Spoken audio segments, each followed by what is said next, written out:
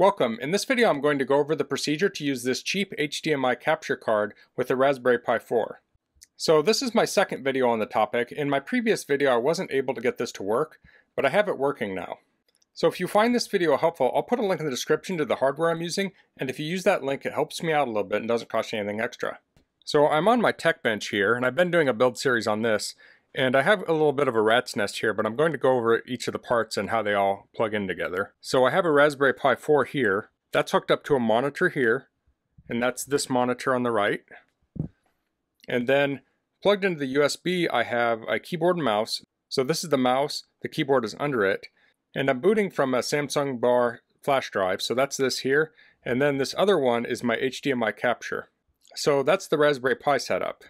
So now moving on to my device that I want to capture on. This is a Nintendo Switch, and coming out the back here we have power and HDMI.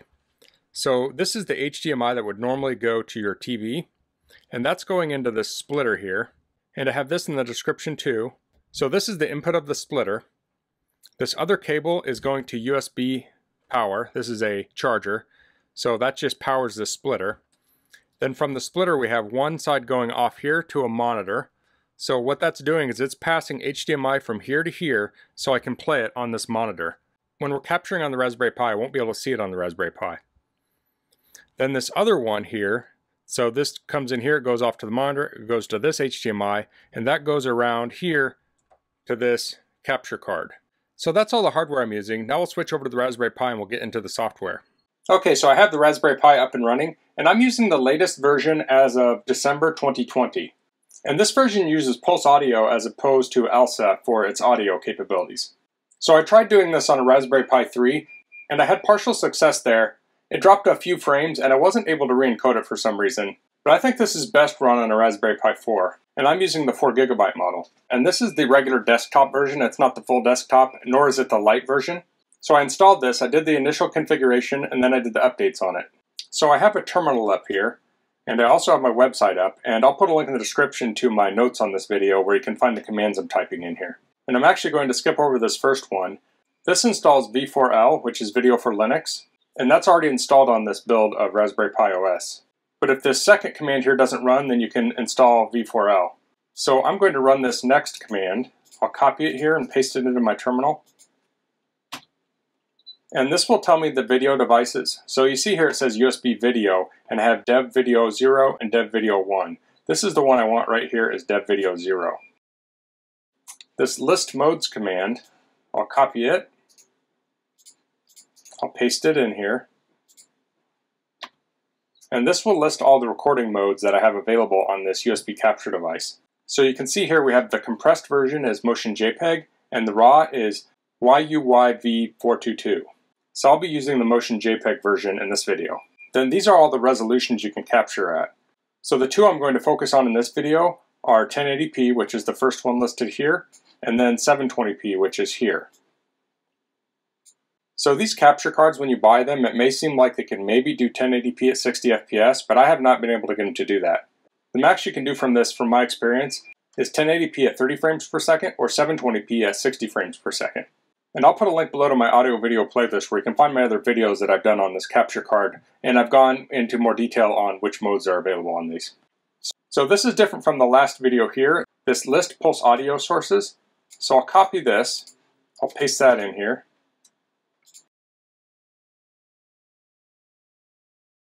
So these are the different devices here. And you can see there's an asterisk next to the first one, and that says Macro Silicon USB Video. And that is our USB capture device. And then we have these two others here. So that star means it's a default device, so we'll just use the word default to reference it. If it's not your default device, you can actually just copy this string here and use this in place of where I use default in my command I'm going to have here in just a little bit. So as I just stated, you can do 1080p at 30 FPS or 720p at 60 FPS. So I have two commands here, one for each resolution. I'm going to use the 720p version in my examples here. So I have two commands here for whichever resolution you want to use. And these are to display video on your Raspberry Pi. So I don't know of a way that you can actually display the video on the Raspberry Pi while you're recording it and have any good performance. So that's why I use that HDMI splitter. But you can view it on the screen just to test it out. So we use the ffplay command for that. And then we have -F V4L2, and that's video for Linux 2. And then dash input format is MJPEG. So when we looked at that earlier, we had the two different types. We had motion JPEG. Let's see if I can get that back up. We had MJPEG and YUYV422. You could use either of those in place of this input format. Then we have our video size is 1920 by 1080, and that also came from here. And the frame rate is 30. And this doesn't reference the frame rate on here, but when I've run similar commands on Windows or Mac, it shows me the frame rate. So that's why I know that you can do 30 FPS at 1080p.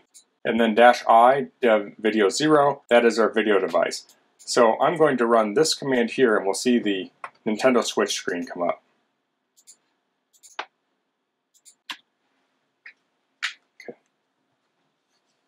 Okay, so here's the screen. I'm going to press the shoulder buttons on here. I'll hit A to show that I'm ready. And here we have the Nintendo Switch screen. So I can actually hit F here and it will make it full screen.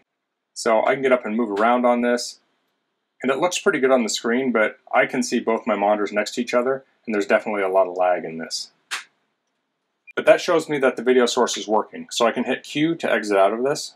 Next we'll test the audio, and that's this command here. And you can see the format here is Pulse, and then the input is default. And this is where I was talking earlier that you can copy that whole line out and paste it in here if necessary. So we'll copy this, paste it in here, we'll hit enter. And now we'll hear audio through my Raspberry Pi's audio output, which is this monitor that I'm using. And I don't think it's going to come through on this microphone, but I can hear it now. So I'll hit Q to exit out of that. So I have the audio and the video working, I've confirmed that. Now I want to capture it. So I have two commands here, one for capturing at 1080p and the other at 720p. And I will update this before I post it, because this is incorrect here. This should say 720p. So I will copy this command, and I will paste it down here.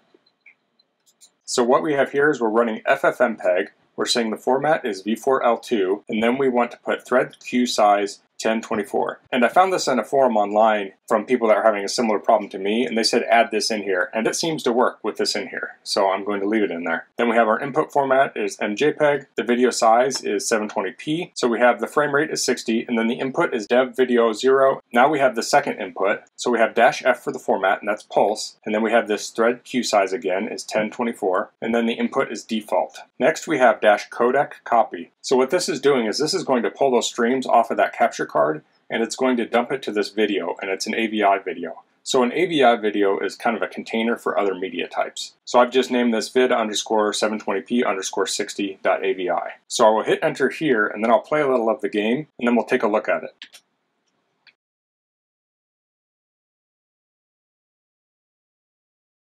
Okay, I want to finish capturing, so I'll just hit Q to stop this. I'll clear my screen.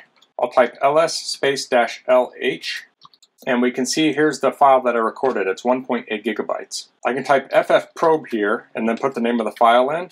This will give us a little bit more information. It says we did 4 minutes 11 seconds. We have motion JPEG here. We have 720p. We have 58K bitrate. It says 120 FPS. I'm not sure what that is. That should be 60. I'm not sure why it says 120. And then we have our audio down below here. So I can try to play this here. I don't know if this is going to work very well. So I just type ffplay in the name of the file. And it's kind of working right now. I do have my screen currently set to 720p resolution, so that might be helping that I'm not trying to play this back at 1080p. But ultimately you're probably going to want this as an MP4 file. So I have a command here, and I have this set up to use hardware encoding, but it doesn't seem to really speed it up a lot, but I'll run this anyway. So what we have here is ffmpeg-I, and then we have the name of the file we just recorded, and then we have vcodec is h.264_omx. So this is going to use the hardware encoder, and then we have acodec is AAC, and you can tweak these settings more than I have here. And then I have the bitrate is 9500K. You could certainly make that a lot smaller. And then the PIX format is YUV420p, and then the output file is vid.mp4. So this will take a little while to run, so I'm obviously going to speed the video up here, and we'll take a look when it's done.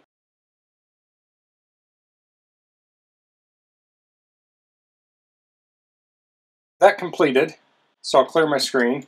So I'll type ls space -lh here, and we can see the file. We have this vid.mp4. So our original file was 1.8 gigabytes, and now we have a 282 megabyte file. So if we want to play that, we can type ffplay vid.mp4, and that will play the file. Okay, so if you want to play it with hardware decoding, you can type OMX player and then the name of the file. So this should give you a good frame rate here.